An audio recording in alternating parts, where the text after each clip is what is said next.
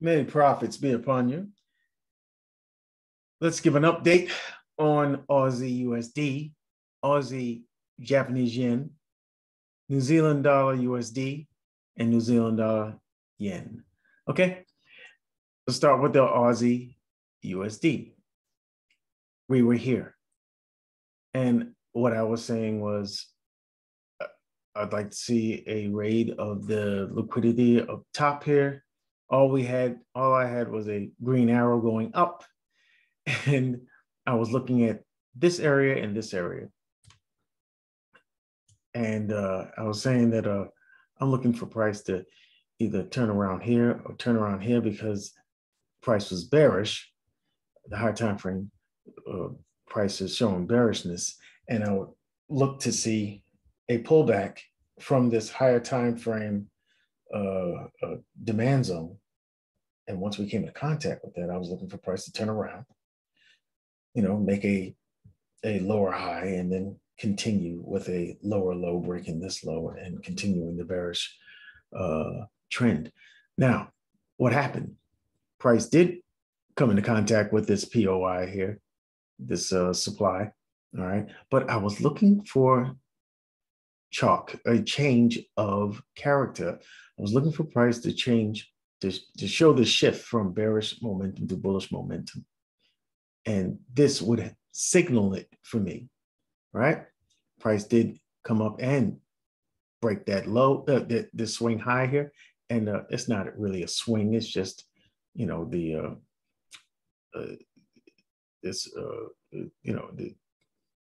intermediary high. All right, an intermediary high, a microstructure. Okay, and it broke this point of microstructure there, which signaled to me that price is wanting to go a little higher, and it didn't give signs here that it wanted to continue, turn around and come lower. It just was very bullish. So then you look to the next point of interest, and that's where price decided to turn around, round over, and then come on down. And I suspect that price will continue down from here. Okay, so this one played out pretty doggone well according to the analysis. Let me see, on the 15th, we can see this action a little clearer. I want you to see what I see. All right, price did come down, give us this double bottom, taking the liquidity below this low, right? Dip below that, came back up, gave us a break of structure here because this is a good pullback, gave us that break of structure, which indicates that price wants to turn around and go higher. What do we expect after a break of structure? A return to impulse, a return to the origin, and price returned perfectly, and off to the races is that green arrow. All right, taking the liquidity here, turning this into an X. Bam, and off to the races. All right. So this one played out pretty well. Yeah, it broke this order block and went to the second one, and we stay ready, we stay reactive. All right, and we say if this then that. If it breaks through this, then we're gonna look for the short here. And if you took that short here, you're looking good right now, looking pretty good. Let's move on. Aussie yen. Let's go to the 4 hour where we did our analysis. Now, what did I say? I said price is hitting this 4 hour demand zone. Looks like I'm looking for a price to turn around here. And hold on 1 second. See something here. I'm sorry. Yes. We were just with this candle on Saturday, and I said what I need to see is price give me a change of character here to let me know that it wants to go higher. So we go down to the 15 so that we can see the price action a little clearer, right? And we see exactly what happened. Price chopped down into this higher time frame a demand zone, broke structure up to the top here, give us a break of structure. And what do I look for after a break of structure? Well, actually, this isn't a break of structure. This is actually just chalk. I got this mislabeled. I'm sorry. All right. Yeah. Change of character. Price gave us that change of character, gave us a pullback. It wasn't down to the origin, but it was a pullback. And it just indicates that price wants to go higher. And I would have been looking for a break of structure, either, over here, that would have done just great. But we didn't get that pullback. We never got the pullback, right? That doesn't mean that pullback won't come later. You got to keep that in mind. All right, but what was I saying about these POIs up here? I said that prices likely to go up higher and turn around. We're going to look for price to do exactly what it did with Aussie USD, either in this POI or this POI, this supply or this supply. We're going to look at this one first. And price didn't give us any change of character signs or anything like that. It just plowed on through it. Boom. So, of course, our eyes go to the next one where we see a break of the structure. You see a swing low made, a swing high, and then a breaking of that low. And that's all she wrote. That's all she wrote. What do you look for after a break of structure? This stuff is very easy, folks. Look, after a break of structure, you expect a return to impulse. Price pulled back. We can see there's a buy to sell wick here. All right. It's in this leg of structure, like I illustrated in the previous videos. All right. And this would have been the place to take your short. You had another chance to take a short here. All right. But this was your area. Boom. Right in here. Yeah. Boom. Supply. Okay. So, and what I said was, I remember saying that either we would see that turnaround here or here. I did one of these numbers with this, if you remember. And unfortunately, it turned there. If you were ready for it, you were good to go. All right. The analysis played out pretty well there. Let's go to the next one, New Zealand dollar USD. And what did we say here? Let's go to 4 hour. Oh, yeah. We hit the high time frame POI. And so here we are at NZDUSD. And what am I looking for? What did I mention that I was looking for in the video?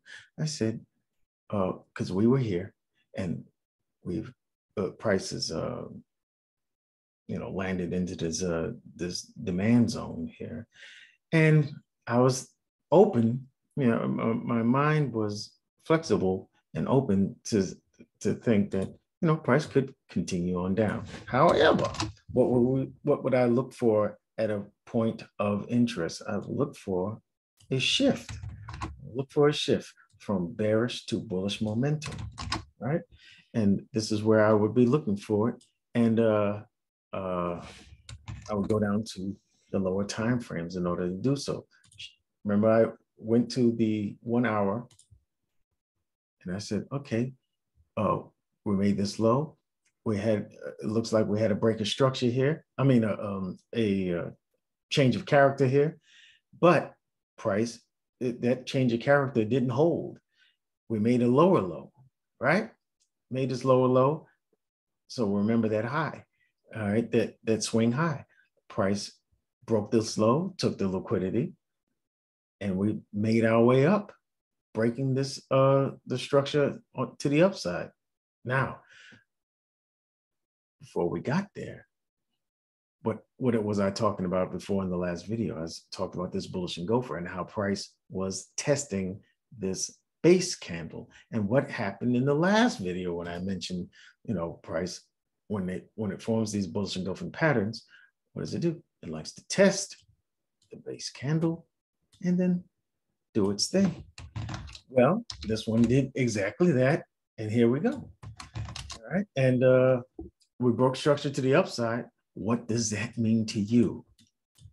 Is there a chance that price comes down and tests the originating order blocks? I'd be looking at both of these. This one first. This one first. And if it comes down deep enough, it'll test. We'll look for this one. Yeah. But I'm going to look for, I'm not going to set a pending. I'm going to look for that change of character so I can get confirmation. Once it comes back down here, I'm looking for price to do this. If it doesn't do that, I'll look for it. I'll look for it on the lower one, the originating order block here. Hold on. Hold on. All right, I'm going to look here, but this one will come after I look at this one. Now, the reason I like this one better, there's only one reason. What did I say last time when I said that? I said, if you watched the last video, and of course, I'll leave a link for it at the end of this video. I said the reason why I like this is because there was inefficient price movement here. There's imbalance here. Price likes to fill those imbalances. So I'm looking for price to come on down and fill this imbalance, right? And quite possibly turn around here. Quite possibly. We'll see, because this is one of those weeks where there's a lot of news for New Zealand and Aussie and the rest of them, and to include USD. And I'm staying flexible. We're not taking any trades without confirmation. You got to stay flexible. You can't be married to a bias. And either way,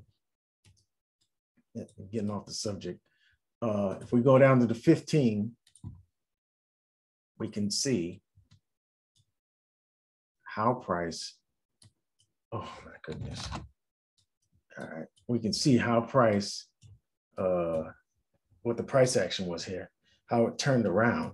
All right, we just got to note how price moved. Low, swing high, pull back rather. All right, another dip below, breaking that one. Pull back. This one's important. Why? Because this one broke this low. All right, we broke that low here, and then we broke this high. That gives us a change of character. Are you with me? That's the first sign that price may be breaking structure or turning from bearish to bullish and may break structure to the upside. Chalk is not the same thing as a break of structure. This is a confirmation that price wants to go higher. This is the first signal, the first indicator that price may want to turn around. And what happens after this? Price goes up, swing back, so price goes back up, and then returns to the impulsing order block, to the origin, and takes off. Precisely as expected. Very, very good. I hope you benefited from that analysis. Now, be prepared for what it does from here. We made this high, break structure to the downside. We took this liquidity from this low point here. We pulled back up to the origin, and then we're doing the sideways movement here. Are we coming back down? I'm expecting it. If we continue up from here, I'll be ready, but I'm expecting price to come back in contact with these POIs. We might come all the way down to the bottom one, and we might run through. Just be prepared. Just go with what price shows you and react to it. All right, let's go to the last one, NZDJPY. All right, now this one was a little different. All right, it didn't come out according to, to what bias I left you on. What had happened was price was coming down, and I marked the order block here, and I said here that some would consider price already in the higher time frame demand zone. All right, we went over here to the left to take a look, and what I was citing was this big wick. I said some people would consider that demand. All right, most of the time I do, but I was looking at where price had jumped off from. All right, and I did that incorrectly. I did that erroneously. All right, I really should have been paying more attention to this, the demand here, because this is where the buying started. All right, the buying actually started here, right? But we had a pullback, and then we see that impulse, start from here. Now, this is arguable. Some people will say this is where the buying started and started up and everything. But that's, I should have paid more attention to this, and I'll let you know, when I'm wrong, I'm wrong. And I was wrong, because you see this blue line, this is where price made that bounce over there to the right. I was just marking it to show that why did price pivot there? It's because of this demand zone, not this. We never even came into contact with this. So I should have been paying more attention to this. All right, if we stretch that over to the left, we can see price did go pretty deep in here. All right, and from there it jumped up. All right, and I should, and it did the same thing with Aussie, the Aussie dollar, the Aussie yen, the New Zealand dollar. Why would I think it would do something different? I said price will likely continue down, but I should have talked about this reaction here. That reaction is substantial on the lower time frames. If we go down to the 15, we can see, how substantial it was. This is a V-shaped recovery. When you get a V-shape like this, it's a very bullish pattern, and it jumped very nicely, and I should have accounted for that. All right, that is a jump of 78 pips. That's no joke.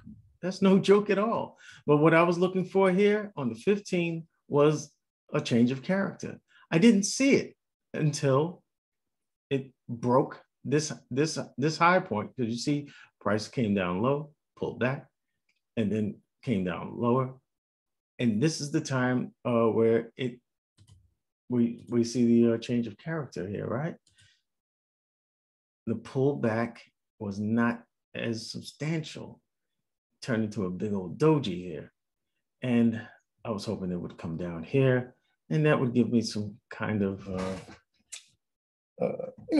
a semi-confirmation that price wanted to continue higher. But it went higher regardless. It did give chalk.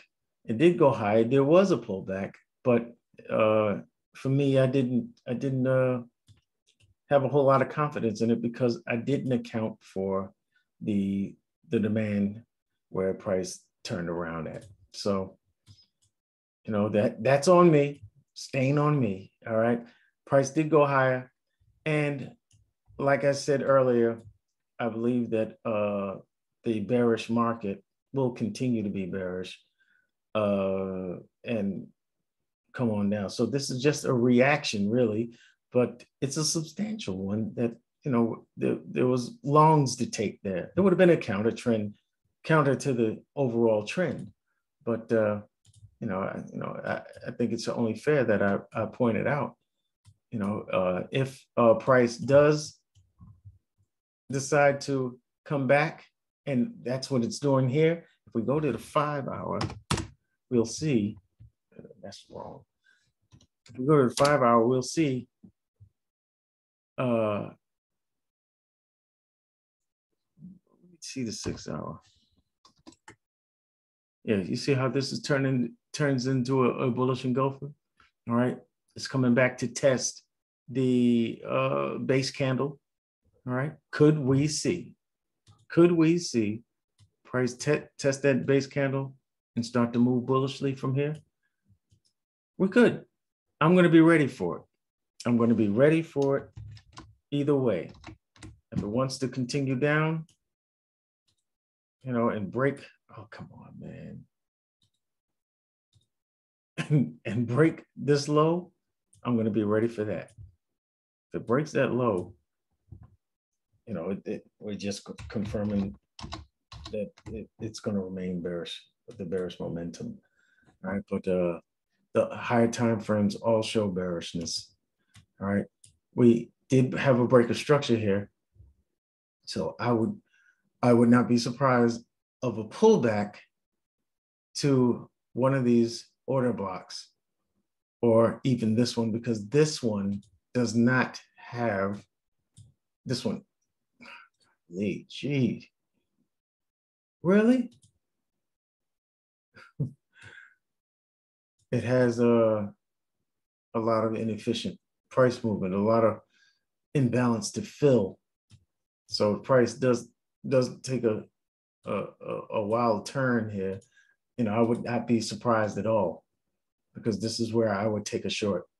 I think a short from here would be high probability because of the inefficiency that leads up to this order block, the imbalance rather. Okay, so that's just something to look out for the future. But we want to see, after this low is made, price turns around here, I would need to see a break of this high. I would need to see a break of this high to be convinced that price wants to go higher here. On the lower time frame, like we saw in the 15, it has showed, it has already showed chalk, change of character. All right, and we have a break of structure. Now I need a return to impulse. If that return to impulse happens, then I'm gonna tell you what. You know, things might get pretty interesting. Things might get pretty interesting if we come here and break the tops. I'm looking at the fact that we took out these highs here.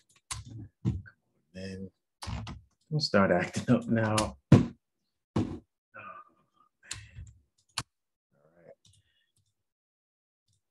You know, I'm cognizant of this, the breaking of those double highs, these relative equal highs here. We took out that liquidity. We're coming back. I would not be surprised at all if price turns back around. So that's where we are. That's where we are. You know, if I'm honest, I believe that price is going to continue through this. We might get a reaction here, a pull up, maybe to take these highs out for liquidity, and then continuation to the down with the downtrend. We got lower lows and lower highs.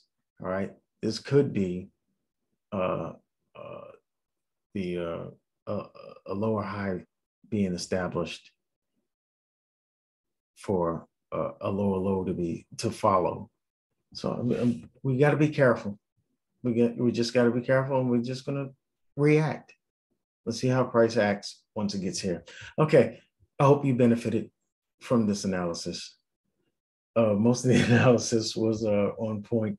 This last one, not as much. That's on me. But I'll do better the next time, I swear. I swear I will. I'll be a good boy. Anyway, check me out. Check me out in the next video. Catch the next analysis and trade ideas.